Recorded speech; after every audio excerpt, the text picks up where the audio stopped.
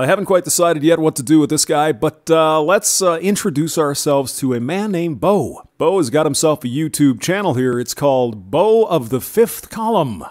And he wants to talk about anti-feminist memes and the patriarchy. And let me give you a clue, MGTOW, man. He's going to call you little boys.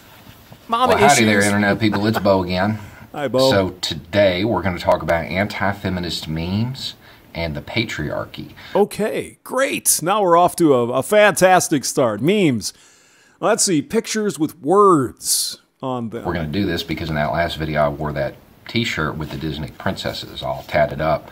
Wow, that's bold.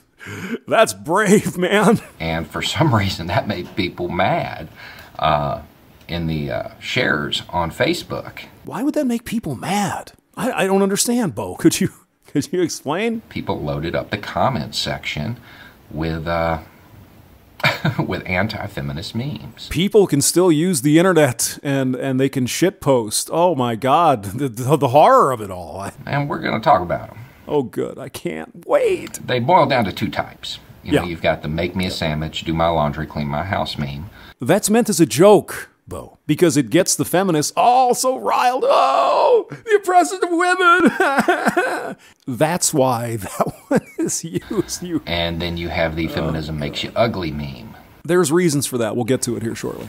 Go Okay, right guys, ahead. if you are so shallow that you're going to marry a woman because she can cook, That would be a nice to have, but I if that's a deal breaker, I agree. That's a you can always learn, baby. You know. I would hope that your palate is a little bit more refined than simply needing a BLT. I can make my own sandwiches. Thank you. That's you're setting the bar pretty low. And cooking isn't really making a sandwich. I mean, I would hope that you would need a little bit more skill in that department. Anyone who says because she can't cook would be a deal breaker for getting married. Yeah, that's probably kind of shallow. But anyway, Men that could do that, Beau, would be top shelf men. Not average guys. that's beside the point. Youth and beauty. Say it with me. Youth and beauty. We can take cooking classes. As far as cooking, cleaning, doing your laundry, you probably already had a woman in your life that did that for you. Actually, I've done that for myself for most of my life. So, and I know it's horrible, the oppression of putting your clothes in the washing machine and hitting a button. Just how do women do it, man? And that was your mommy. MGTOW men, we have mommy issues. You heard it here from Beau. And that may be the key to understanding this. Yeah, we have mommy issues.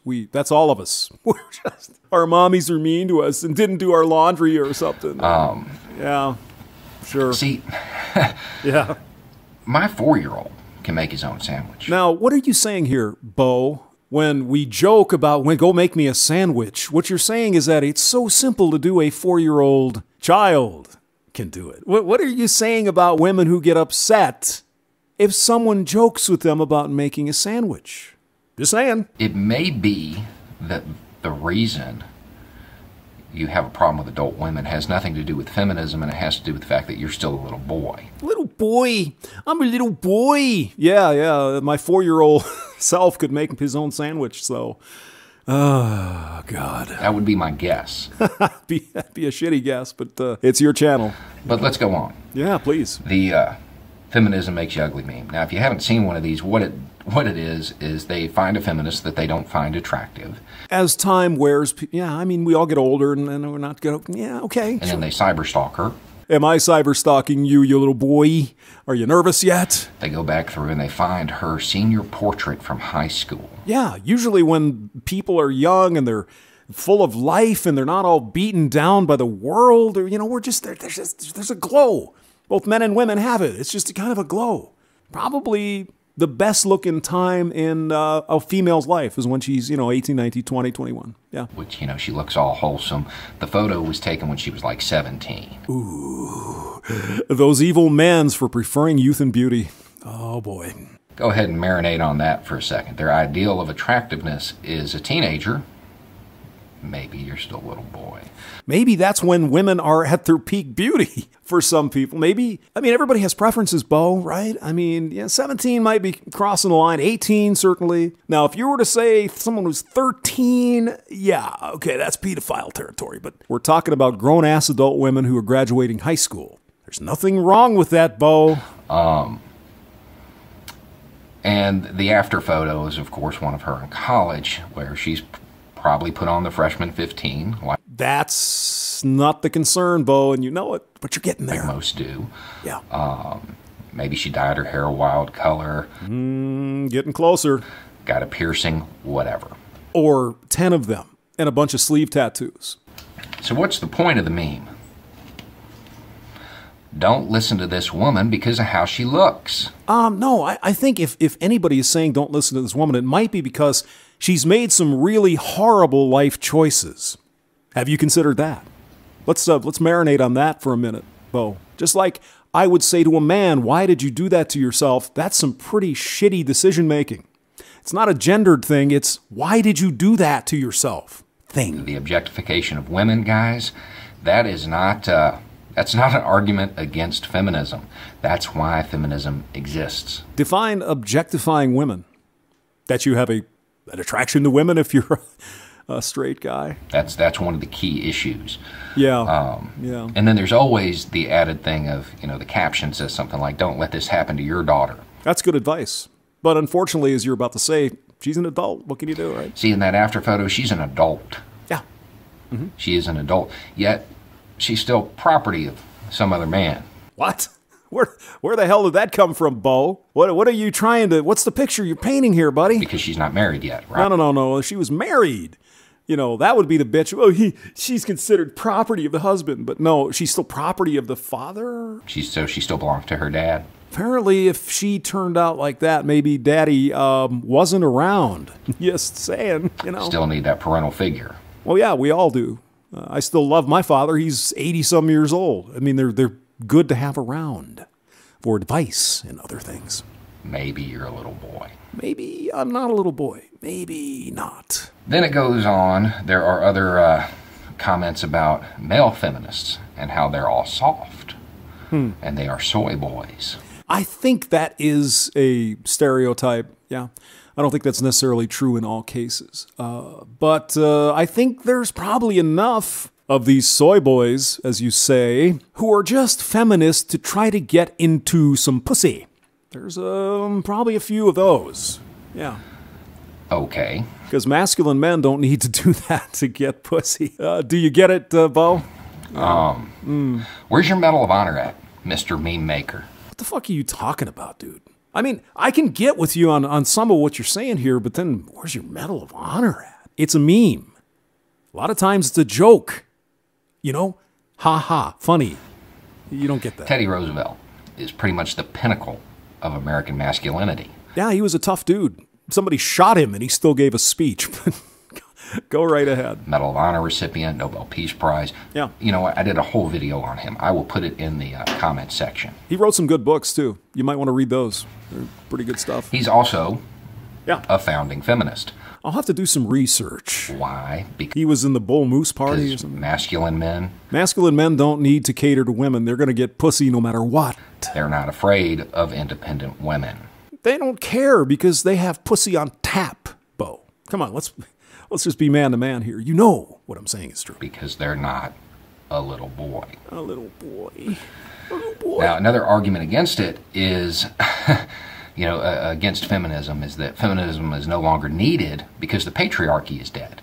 I don't think there will always be a hierarchy, I believe. Even in the socialist systems that I'm sure you love, Beau, there's always a hierarchy. Now, you could call it a patriarchy, you call it a matriarchy. There's always going to be someone at the top, okay? So if you're referring to that sort of system as a patriarchy, okay, it's not dead, definitely. And yeah, one definition of patriarchy is a society in which a male ruler inherits his title from his dad. And that's not our system, but thanks for mentioning that. That is one definition of patriarchy. That happened a long time ago, back in the Middle Ages. Correct. Yeah. Another is a society in which men wield most of the power, and women are typically excluded to a degree. Isn't that interesting? You know, Beau, women are the majority of voters in the United States.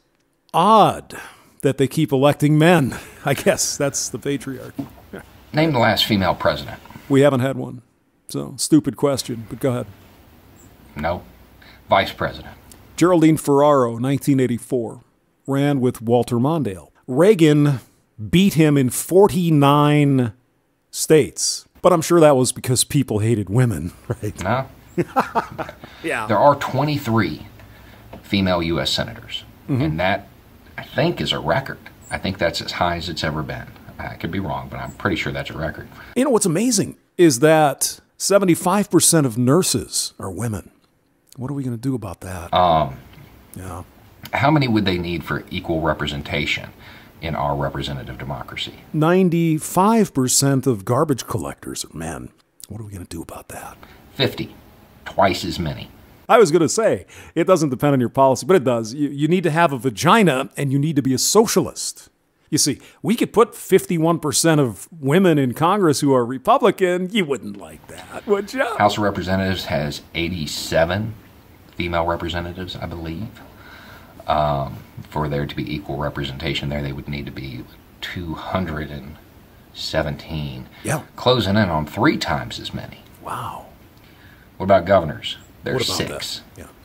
6. How many would there need to be? 25.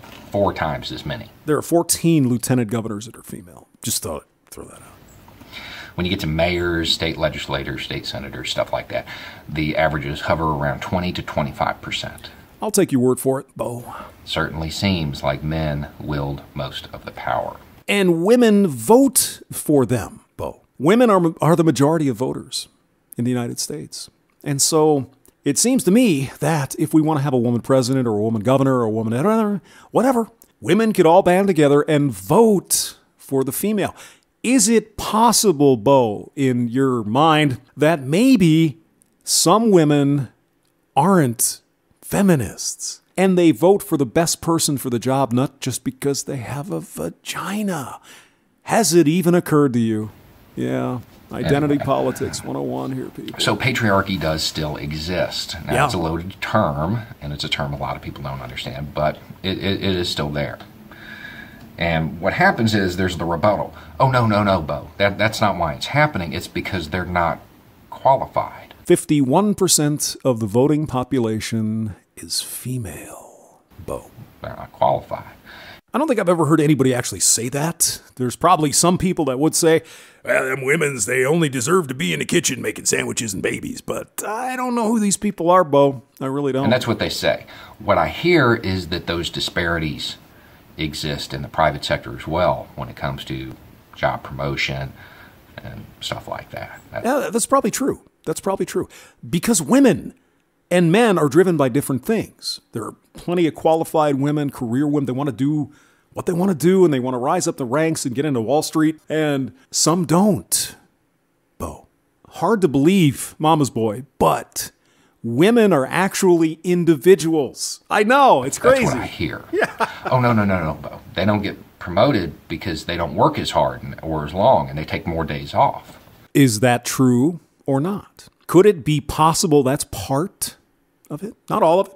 Part of it? Is it possible? Is it possible there's still sexism rampant in workplaces? Yeah. I don't think that's the majority of it either. I think there's a combination. However, feminists only look at one of the possible reasons. The patriarchy. Do you hear me now? And that's what they say. And what I hear is that women have been conditioned to put their husband's career first or stay home with the kids. If they choose to stay home with the kids, isn't that their choice, Beau? And if they do choose to stay at home with the kids, wouldn't they want to make sure that their husband, is making money? Now, this isn't to say that I agree with every tactic that radical feminists use. Good. You had me worried there for a minute. But they never asked me. And they won't because you're a man. Do you understand that? I believe in diversity of tactics, so, They don't care what you believe in. Whatever, they're drawing attention to a cause, it still needs some attention. How so? Oh, I know, because 50% of everything isn't. Okay, what about those garbage men? Hey, Beau, what about fishermen? What about guys cleaning sewers? Are we going to try to get those as well to be 50% of women? At the end of the day, guys, no. All women have to be two things, and that's it. Yeah. Who and what they want. What you think doesn't matter. Just got done saying that, Beau. What you think doesn't matter. The fact that you don't find her attractive doesn't matter. It does to her, in some cases. The fact that she intimidates you because she is more educated, or because she makes more money, or because whatever, doesn't matter.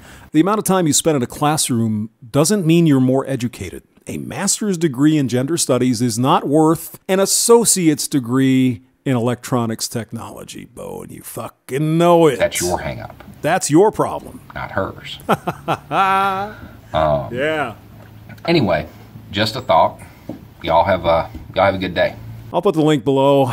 See what you think of this guy. James Maxwell, thank you for listening. And don't cyber stalk him, you little boys.